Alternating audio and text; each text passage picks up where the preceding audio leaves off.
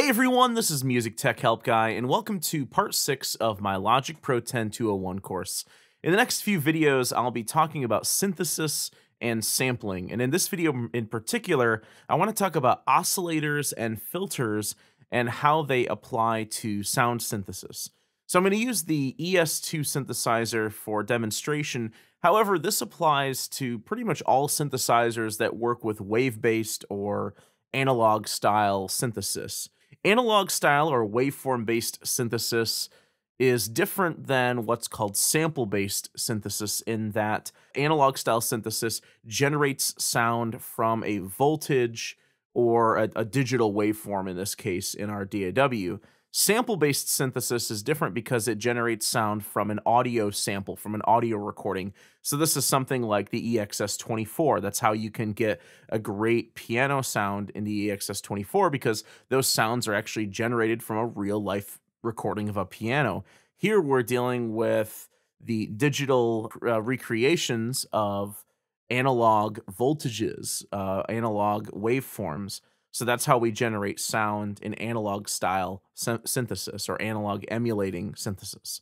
So I absolutely love the ES2. I know it's an older synthesizer, but it really is perfect to teach synthesis fundamentals, and that's what I'm going to do over the next 2 videos. So the first thing we need to do is we need to reset the synthesizer back to a stock setting so that I can show you what everything does. Right now, I'm on the factory default setting, and it sounds like this. So I'm going to have to reset a few things. So if you follow me here and you recall your default setting, what you're going to do is turn off all 3 of your oscillators here.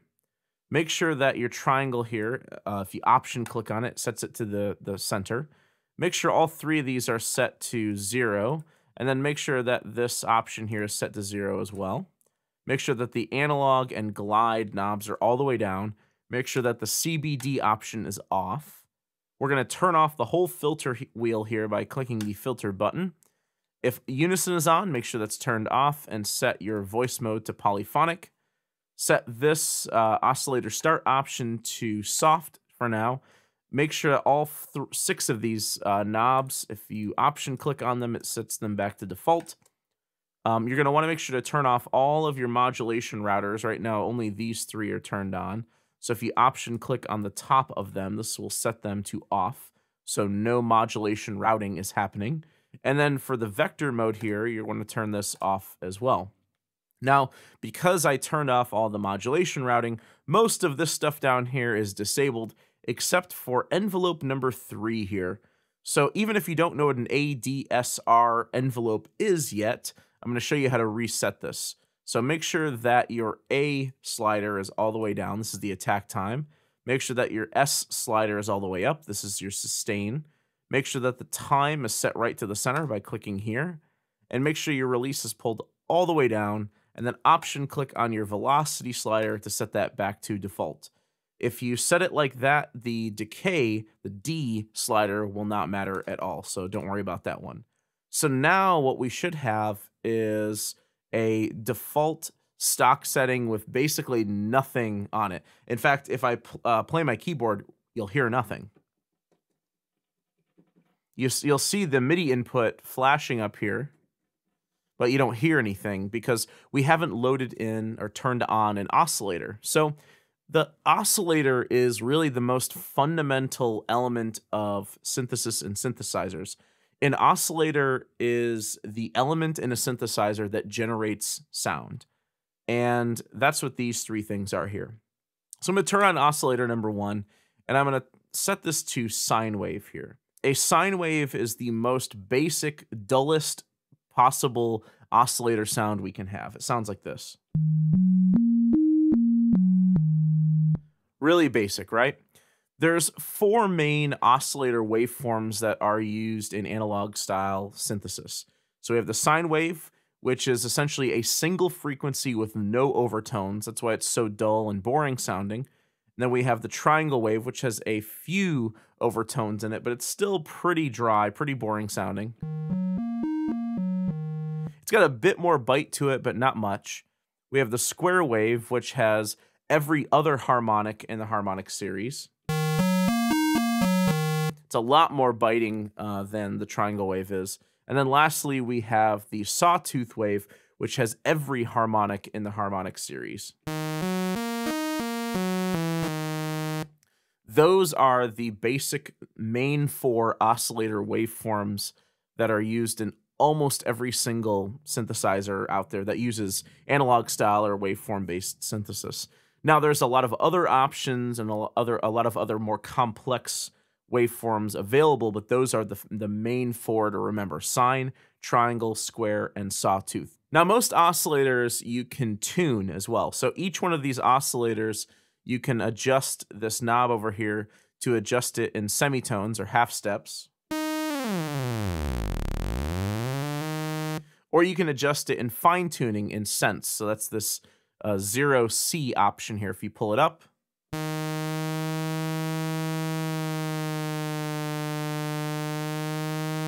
you can adjust this plus or minus 50 cents.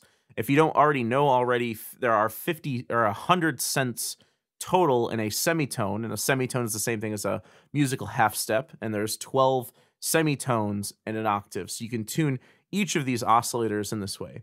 Now, the cool thing is you can layer these up as well. So let's say I want a sawtooth up here, a sawtooth here, but then I want a square wave here. You can do that as well, and then you can detune them too. So maybe I want my second oscillator to be an octave down, or 12 semitones down, and then maybe I want oscillator 3 up 7 semitones, which is the same thing as a perfect fifth. Now, if you want to adjust the volume of the entire synthesizer, you can pull that up or down here. So let's pull that down just a little bit.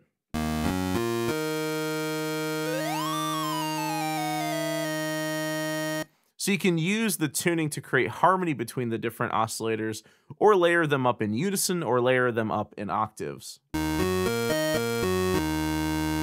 Now, another thing you can do is you can adjust the mix or the blend between the 3 oscillators by using the triangle right here. So up here you just hear oscillator 1, here you hear oscillator 2, and here you hear oscillator 3. If you option click on this, you hear all 3 of them equally.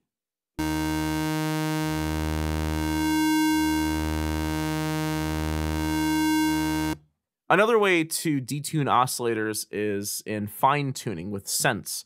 So right now, oscillators 1 and 2 are both set to a sawtooth. If I pull this one up by, say, 6 or 7 cents and pull this one down by 7 cents, what you're doing is up-tuning one and detuning, low-tuning another. And what that does is it creates a bit of a chorus effect. This is similar to, adding a chorus or ensemble effect to your voice and detuning the voices to spread out the frequencies just a bit to create a thicker sound. So you can do that in a synthesizer as well. Now, right now I'm working in polyphonic mode. These are the 3 voice modes: polyphonic, monophonic, and legato. In polyphonic mode, you can play multiple notes at the same time. So you can play chords. If you're in monophonic or legato mode, you can only play 1 note at a time. But notice there's that little bit of front end edge when I'm in monophonic mode and I play 2 notes back to back. Listen to this in legato mode.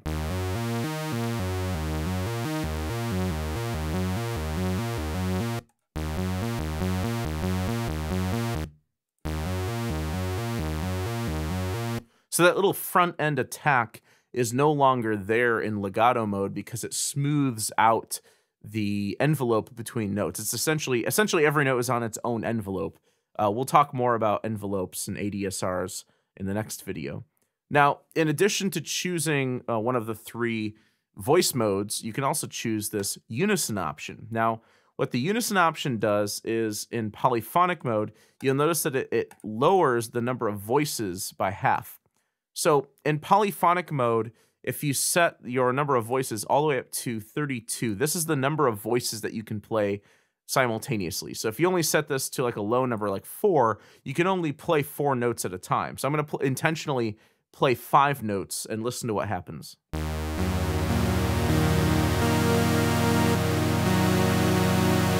the bottom note disappears because I played 1, 2, 3, 4, and then 5. And as soon as that 5th note played, the first note that I played disappears. So that's how polyphonic mode works with voices. With legato and monophonic mode, this is the number of voices that are layered up on top of each other. Now, this doesn't have much of an effect if you have unison mode turned off. If I set this to 8 or set it to 20, it's not going to have any effect on the sound at all. They're both going to sound the same. However, if I turn on this unison mode, it's like layering 20 voices, 20 oscillators on the same note. It's like 20 copies of all of this on the same note. So right now it's probably just going to sound really loud. Yeah, too loud. I don't want to play that. I'd have to pull the volume way down in order to play that.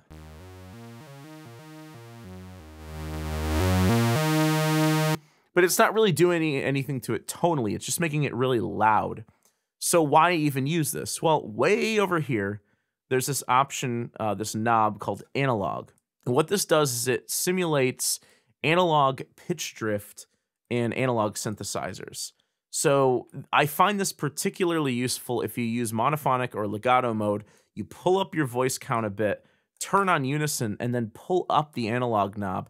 And imagine all 20-something of these voices being slightly spread apart, being slightly detuned from each other, in addition to the detuning that I did here. And you get this really nice, rich chorus effect.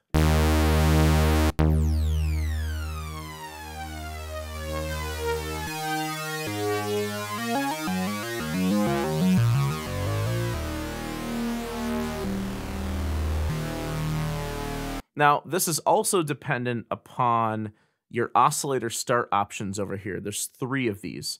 To demonstrate this, I'm going to turn off oscillators 2 and 3, and I'm going to go back to a sine wave just for a moment. I'm going to pull the analog all the way back down, put this back on polyphonic. In analog synthesizers, the oscillators are just analog voltages. That's why they're called voltage-controlled oscillators, or VCOs. In analog synthesizers, the VCOs are just constantly running in the background.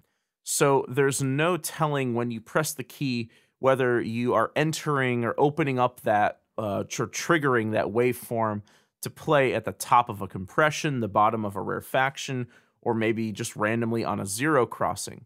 If you know anything about waveforms, you know that if you edit waveforms off of zero crossings, or if you don't edit zero crossings without fading, you can get little pops and clicks in the signal. So imagine triggering a note and having the waveform just be up at the top of the waveform as opposed to be on a zero crossing.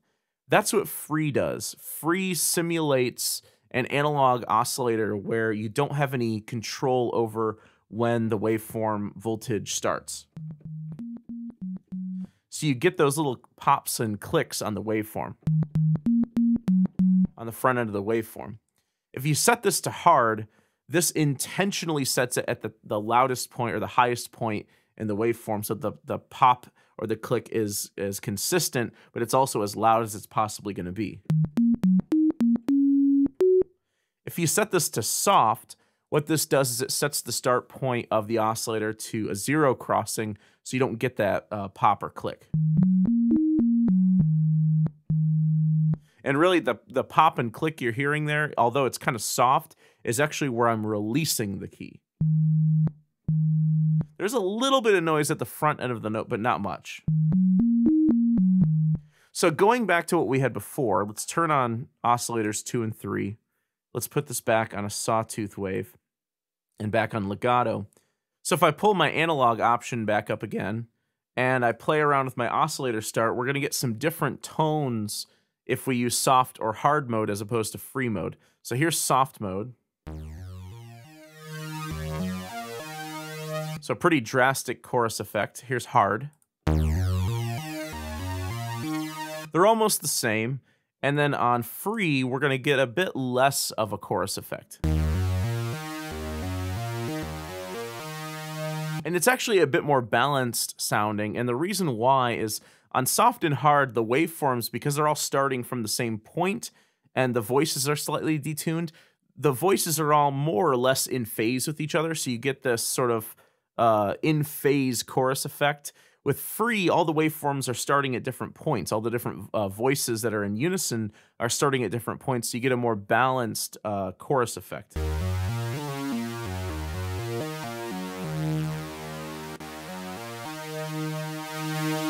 Now there's an option over here that says CBD. CBD stands for constant beat detuning. Now what this does is it corrects notes that are slightly out of tune in the high range. When you detune oscillators and you use the unison option and you use the analog option, sometimes higher frequencies, higher notes can start to sound kind of out of tune. Let me demonstrate this by switching this back to polyphonic mode, and I'll set my MIDI controller up a couple octaves. Hear that dissonance on the high note?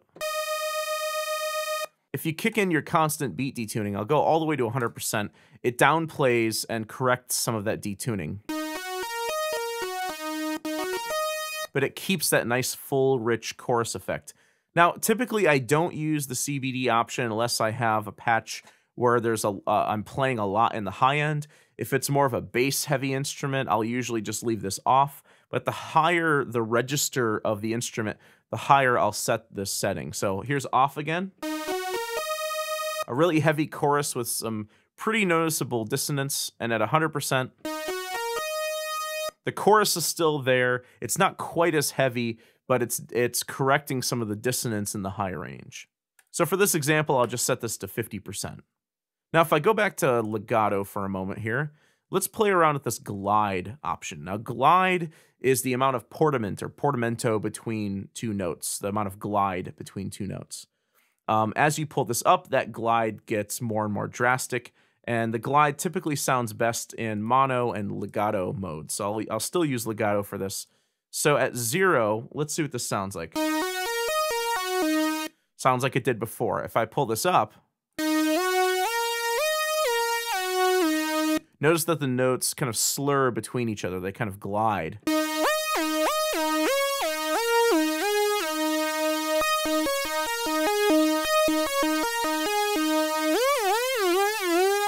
And if you pull this up to a really drastic level,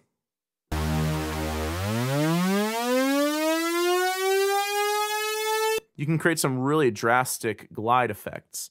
Now, typically, I only use this a little bit, and I really only use it for like synth leads where I want the leads to sound nice and legato style.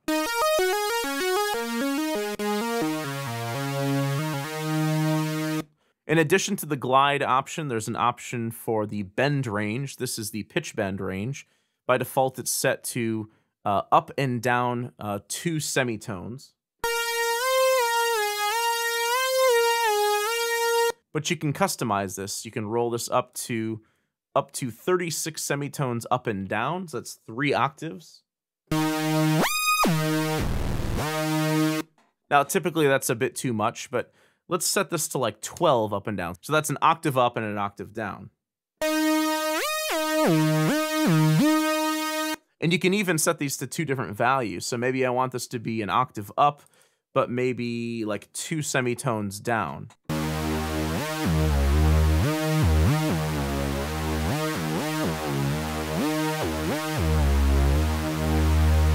So you can create some musical intervals for your bend range as well. So that's most of the oscillators and the voice options up here. There's a few more oscillator settings that I want to talk about, but we'll talk about those in the next video when we start talking about modulation. Next up, let's talk about filters. So the ES2 has this filter wheel, which you can turn on here. And these are actually 2 filters. This is filter 1, this is filter 2. So let's start with just filter 1 here. And what you can do is you can blend between these 2 filters. So if this is all the way over to the left, you're just going to hear number 1. If it's over to the right, you're just going to hear number 2. There's actually 2 different modes to work with this filter wheel as well. If you click here where it says series, this will put it in parallel mode. Now this is actually a true blend. So this will mean that you just hear 1, you just hear 2, but if you pull this in the middle, it basically splits the filter in 2, and you hear 50% filter 1 and 50% filter 2. When this is in series, This actually means that filter 1 will run through filter 2. So any changes that you make to filter 2 will affect filter 1 as long as the blend is set somewhere in the middle. But if I set this all the way to the left, you're just going to hear filter 1. So filter 1, there's 5 options: a low pass filter, a high pass filter, a peak filter, a band reject filter, and a band pass filter. So let's start with the low pass filter. Low pass means that it allows low frequencies but cuts highs. So the cutoff frequency is controlled here. So as I roll this down, you'll hear that it cuts out more and more of the highs. Likewise, if I use a high pass filter, I'm going to start over on the left. This cuts the lows. So high pass means high allow, which cuts the lows. The peak filter sounds like this.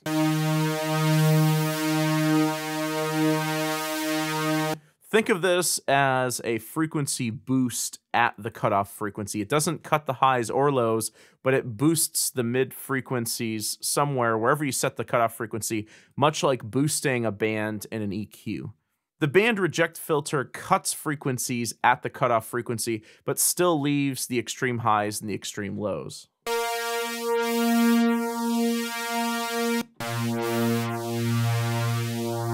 So think of this as like pulling a band down in an EQ, like way down to nothing. And a band pass filter is like a high pass and a low pass at the same time. It cuts the highs and it cuts the lows and leaves the frequencies in the middle.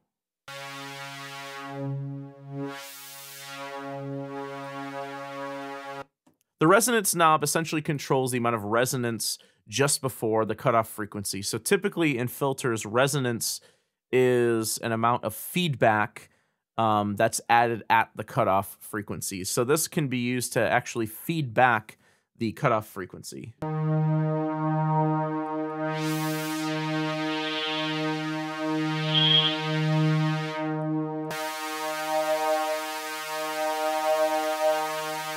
Now with the peak filter, it really helps to accentuate that band that's being boosted.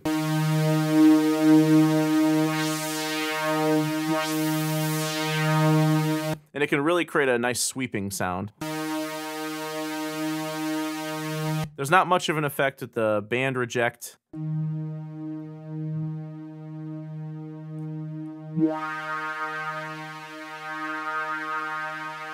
And there's a pretty minor effect with the band pass as well. There's also a drive knob here that essentially just adds overdrive at the filter.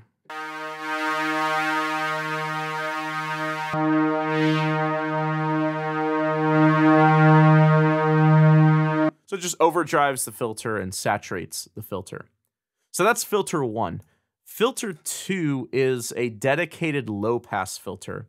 So instead of different filter types to pick from here, there's different slopes. So you have 12 dB, 18 dB, and 24 dB slopes. So basically that means there's 12, 18, or 24 decibels of reduction per octave.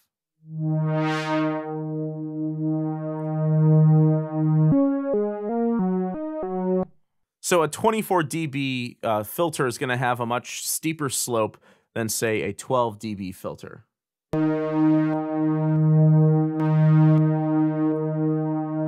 So you hear a lot more of the highs being cut out more drastically at the 24 dB level than they are at the 12 dB level.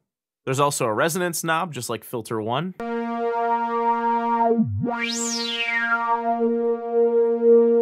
there's an FM option that we'll talk about in the next video when we start talking about frequency modulation. The fat button essentially provides a bit of a low frequency boost to the signal.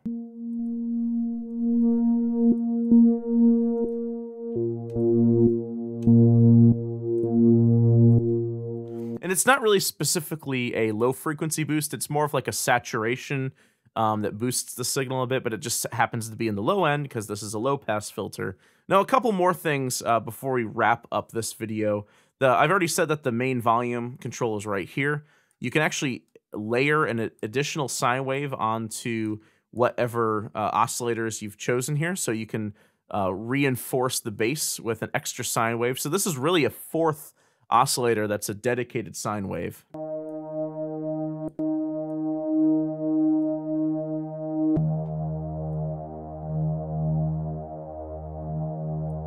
And you'll notice that this is a post-filter sine wave.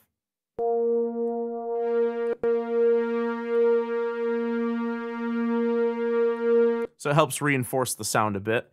There's a distortion unit up here. You can adjust the amount of distortion here, set it to a soft or hard setting, and then you can choose a dark or bright tone.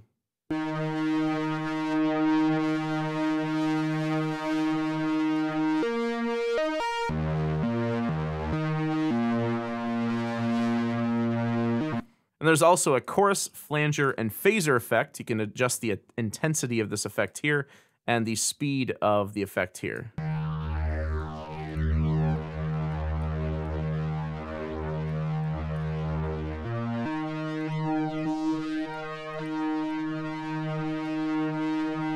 Now, believe it or not, the little XY pad here has absolutely nothing to do with the effects unit here.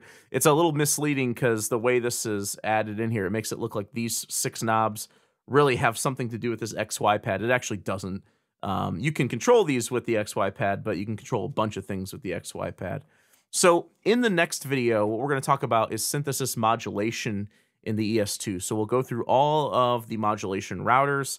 We'll talk about the LFOs, the 2 LFOs, the 3 envelopes. We'll talk about the XY pad using the vector envelope, and we'll also talk about some of the different oscillator options, like the frequency modulation option here, the sync modulation option, and the ring modulation option that we didn't talk about in this video.